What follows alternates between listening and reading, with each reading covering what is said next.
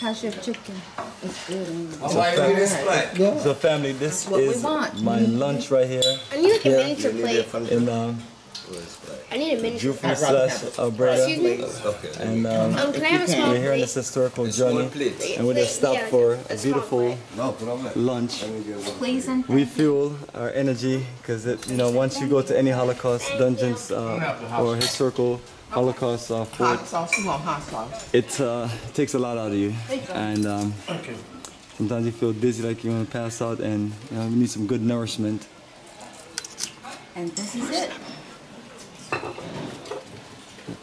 So when you wonder what you're gonna eat,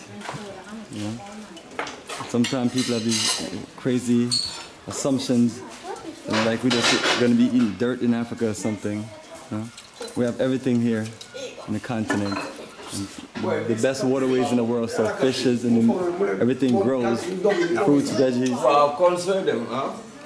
So, but if you don't know, you don't know. So the best thing to do is show you, and seeing is believing. And join that plate, man. That plate looks on point. See that, family?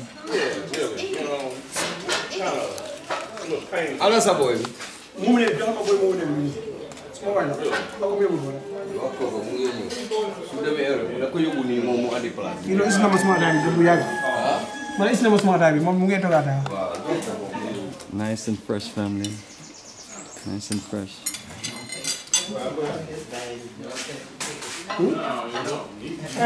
Yes, Juma, you're enjoying it. Very much. They don't cook like this in California. No. Yeah, I'm sorry, excuse me, they don't cook like this in Mexicali. No, they don't. It's all processed food in California.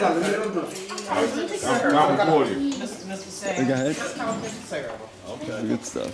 He just said it on the table. If I was talking to you, I can understand you saying it. I'm talking to Mr. Sam. Enjoy it, enjoy it. It's amazing.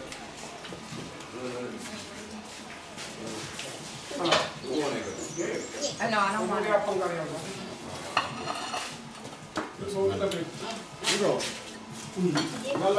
It's hot.